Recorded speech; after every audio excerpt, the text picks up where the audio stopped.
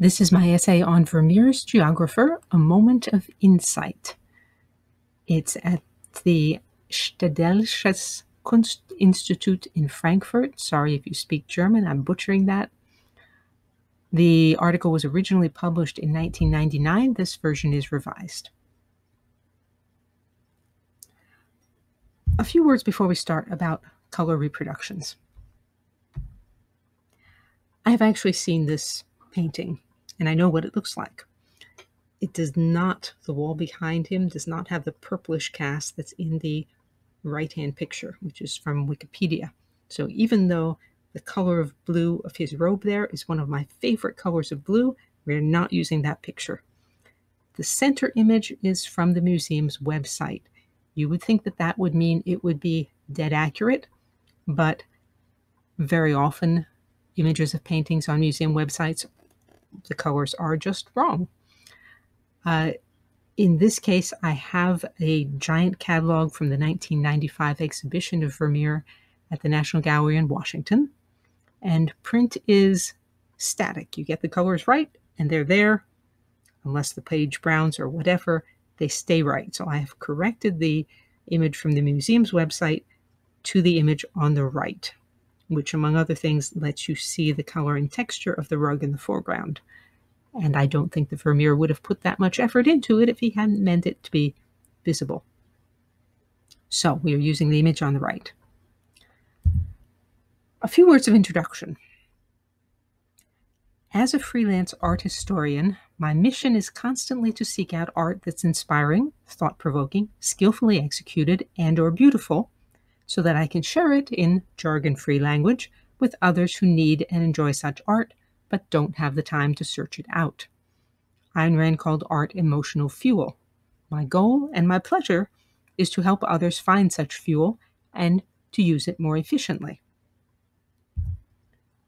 One of the ways I do this is by detailed discussions of art that I like.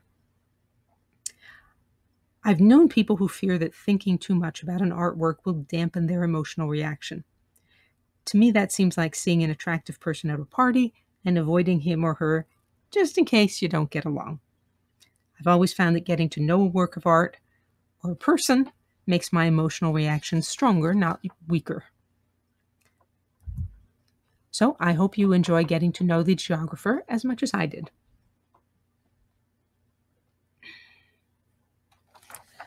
All right. Think of a moment of insight, a moment when you had an integration of such scope that it made you stop writing, stop speaking, stop moving, so you could concentrate on working through the implications of that thought. What would you give for a reminder of that moment when you were tired or had writer's block, or when you just needed to remember that one man improves and the whole of mankind progresses by such moments of insight? The literal subject of Vermeer's Geographer is simply a man leaning over a piece of parchment. The globe, maps on the floor and wall, and the dividers in his hands, those doodahs that look like a compass, they're for measuring distances. All those indicate his occupation. Yet the painting undeniably depicts a moment of insight.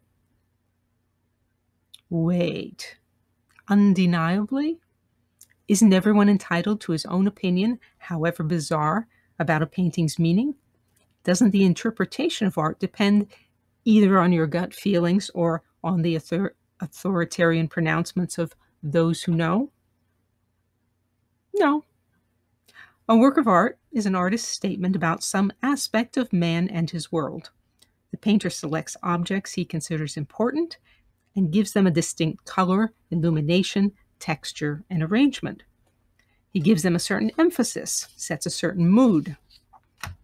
In so doing, he presents his judgment of those particular bits of reality.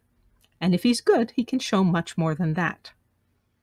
Art is, in Ayn Rand's words, a selective recreation of reality according to an artist's metaphysical valued judgments. You can learn what the artist is saying by use of your own mind, not your gut, not someone else's statements, if you study the details of a painting systematically and meticulously. In this video, I will demonstrate how to examine a painting systematically in order to arrive at an accurate statement of the painting's meaning, its theme. My observations are based on the method of analyzing paintings that I outlined in How to Analyze and Appreciate Paintings, which is on the screen. You can find it on Amazon. So, let's see what Vermeer includes and emphasizes in order to convey not just intellectual activity, but one of those rare moments of insight. The first item to catch my eye is the man's face, and that's in part because the curves of his forehead and nose, which are highlighted in white, are set off sharply against the dark shadow on the armoire. Vermeer, who is exceptionally skilled at portraying details, has shown hardly any distinctive features on this man's face. No bone structure and little variation in skin tone. Even his hair is an undistinguished brown, shoved behind his ears to keep it out of the way. The only facial feature that stands out is his eyes, which are narrowed in concentration, looking toward the light from the window. The absence of detail and the emphasis on the eyes indicate that this is not a portrait of a specific individual, but of a thinker. The man's hands, like his face, are brightly illuminated, so that our eyes are also drawn to them. The left hand, resting on a book, bears the weight of his torso. Look at the straightness of the arm and the set of his shoulder. In his other hand, the dividers are poised sideways in midair, rather than touching the parchment on the table. It's a fleeting pose. It's slightly off balance, as if he has stopped to think for a moment and will soon turn back to the parchment to continue his work. In another context, the slightly bent posture might signal fatigue or old age, but here, combined with the angle of the head, it quite clearly indicates an abrupt pause while the man weighs a new idea.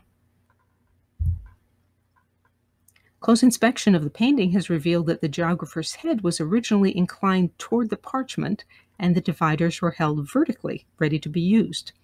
Think of the difference this would have made. We would see a man hard at work rather than at a moment of insight. All right, now look at the geographer's robe. It's plain, it's simple, it's unobtrusive. What does it tell us? First of all, that he's motionless, because it's falling in straight, simple lines. It also tells us that he's not overly concerned with his physical appearance, because this is functional clothing, not the elaborate apparel that's often depicted in paintings of this period. But despite its simplicity, the robe has an important visual function. The V shape of the red edging and the white shirt tucked beneath it both help draw attention to the geographer's face. If you cover the red and white, as I did in the version on the right, some of the emphasis on his face is lost. What about the setting? The chamber in which we see the geographer is quite clearly his room, his work area. Every item in it is for his use, on his scale, within his reach. He's the center of and the purpose for that room.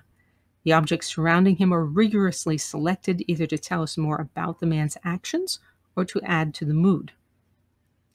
The dividers show that he's not merely looking at the maps that are scattered around him, but taking measurements for some purpose of his own. The globe, the books on top of the armoire, the map on the wall, the parchment on the floor, are condensations of other men's knowledge, which our geographer is using in his own inquiries. With the exception of the globe, which catches light from the window and helps move the eye around the painting, the other props, the books, the armoire, the window panes, the framed map, the chair, the small table in the foreground, are all strictly rectangular and painstakingly proportioned and positioned in relation to each other and to the geographer. They provide an unadorned, almost mathematical setting for the geographer's work. Imagine for a moment that the window had richly textured looped curtains, or that the armoire was elaborately carved, the chair overstuffed, or the map frame elaborately gilt. The emphasis would shift away from the geographer and what he's doing. Also notice the importance of the window. By its presence and by the fact that the man is looking toward it, it marks him as someone who's in touch with the outside world, with reality, not an ivory tower philosopher. Again, imagine the difference if the man had his back to the window, or if he were in his study late at night with only candlelight for illumination. But even here, Vermeer has included the bare minimum. We can see the clear, bright light flooding in the window, but we cannot see out the window. There is no cityscape or landscape to distract our attention. Despite the pared-down furnishings, Vermeer's meticulous depiction of how the light hits different surfaces in the room makes the geographer's study a place so full of rich textures and colors that it almost seems luxurious. Look at the shine on the windowsill and the globe, and the creamy smoothness of the parchment spread out in front of the geographer. Look at the heavy, matte blue fabric of his robe and the crisp white of the shirt beneath. Look at the unobtrusive but intricate tapestry that covers that small, stiff chair over at the right. Look at the rug in the foreground. At this period, it was common to use a rug for a tablecloth.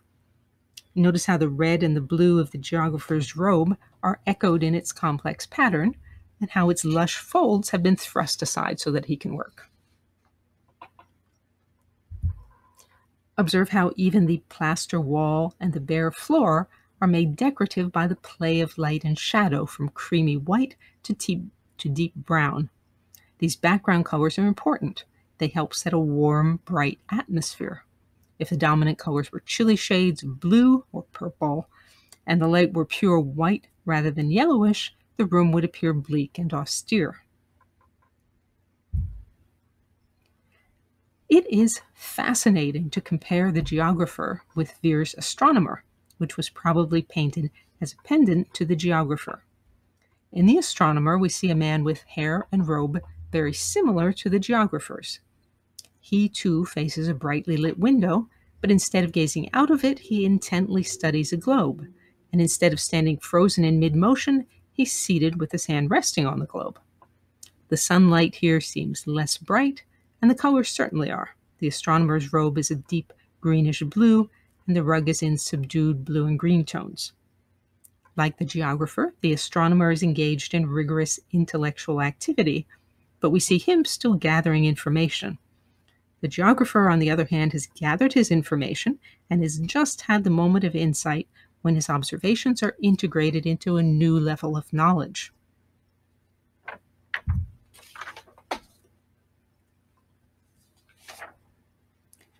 And if there had been more of the world, they would have reached it, said Camões, with splendid arrogance of the 15th century Portuguese explorers. Vermeer shows us that heroes are not only those who sail uncharted seas, but those who painstakingly integrate the sailor's findings. Here, in a visual image that we can grasp in an instant, is a man discovering a new fact about reality in a world wide open to his inquiring mind. All right. I said earlier that the geographer is about a moment of insight. Is disagreement on this point possible? Yes, but it must be based on a precise observation of the elements of the painting. It's justifiable to say, for example, I disagree with your interpretation based on X, which you failed to mention, and Y, which you misinterpreted. It's not justifiable to say, I don't know why, I just feel you're wrong. What about your emotional reaction to a work of art? For many of us, such a reaction is the only reason we spend more than a minute gazing at a painting. Few things are as satisfying and exciting as seeing a painting that sums up your values, your view of the world. But your emotional reaction is, in fact, a combination of what the painting says with your own memories, thoughts, and experiences. If your father was a geographer, you might love Vermeer's Geographer simply because of that. If the room in the geographer reminds you of the principal's office in your high school, on the other hand, you may take an immediate dislike to this painting. But the painting's theme remains the same, independent of your emotional reaction, be it positive or negative. Discussing your emotional reaction is not the same as discussing the objective meaning of the painting. To end the reign of abstract art and make representational art dominant again, we need more than artists who are highly skilled at representational art, important as that is. We also need viewers who know what art is and is not, and who can interpret and evaluate art without relying on the pronouncements of art critics. In short, we need not only skilled producers, but educated consumers.